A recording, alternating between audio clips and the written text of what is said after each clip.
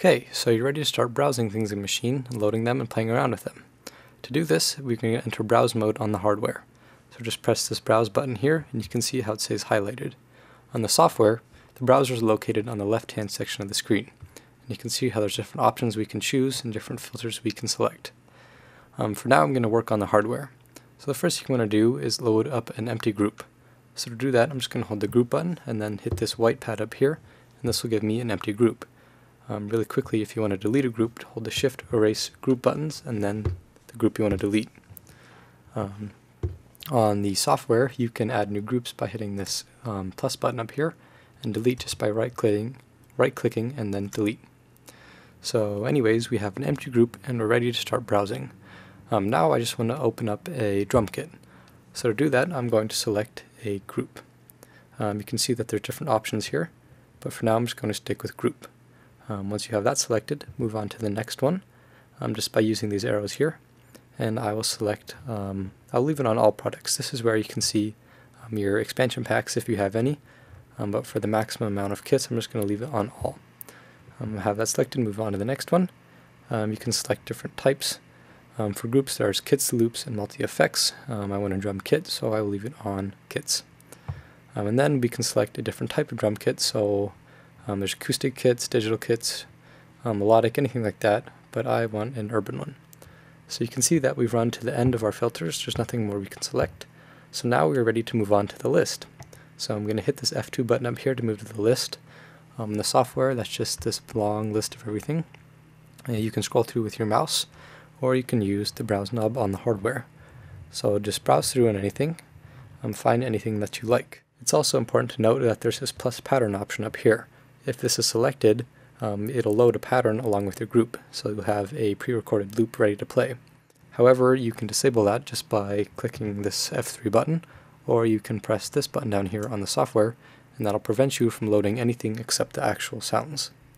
So I'm going to leave that off, and then just press down on the knob, and the software you can load by dragging and dropping, or by pressing the Enter key on your keyboard.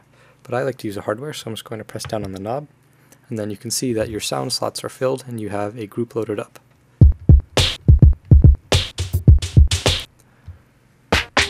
I'm going to show you how to load an instrument next. So I'm going to find a new group and then go back into browse mode and start all over again. So at the very beginning, I'm going to choose sound this time. And there's different kinds of sounds, different products, but I'm just going to leave it on all again. You can choose between drums and instruments. This is where you'll find the Maschine drum synth, which is a Native Instruments plugin that emulates drums. It's very powerful. That's fun to play around with if you have some time, but for now I'm going to leave it on instruments. And move on to the next one. I'll choose keys, keep on filtering down. There's different kinds of keys, so I'll choose electric. I reached the end of my filters, so I'll move to the list. Now again, you have this list of different electric keys, so I'll just find one and load it up by pressing down.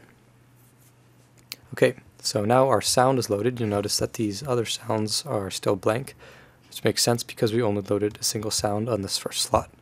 So to play this, I will enter keyboard mode by hitting the Shift button and the Pad mode button, and now we're in keyboard mode. You can change octave by holding the Pad mode button and then these up and down buttons over here. I'm going to exit keyboard mode and then load up a individual sample.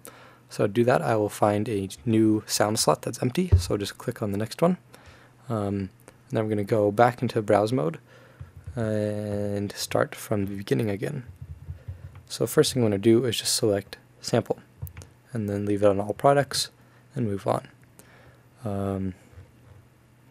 For drums you can choose different kinds. For type you can choose different kinds, but I want drums, so I'll leave it on that. Then move over to subtype, I will choose a kick drum, and then different kinds of kicks, I will choose a vinyl one, and then head to my list, and then find one. This pre here is a neat way so you can hear the sound before you actually load it. You won't be able to hear it because of the way I'm recording, but you can hear it in my headphones. And you can disable this just by hitting F3. In the software, the option is located down here. You can turn it on by clicking, and you can also change the volume, which is pretty handy. So I'm going to leave this on and then scroll through and find a vinyl kick that I like. Once you find one, again just press down like we've always have. and your kick is loaded. In this setup, your kick is not going to be velocity sensitive because we're still in browse mode, so just exit out of browse mode and everything will be fine.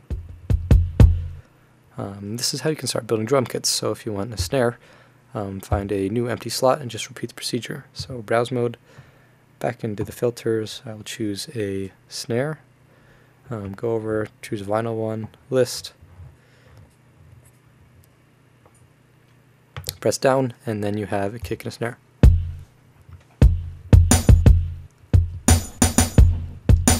And you can see it's pretty easy to start loading these different sounds as well as different kits. So play around with this, figure out how to load different things.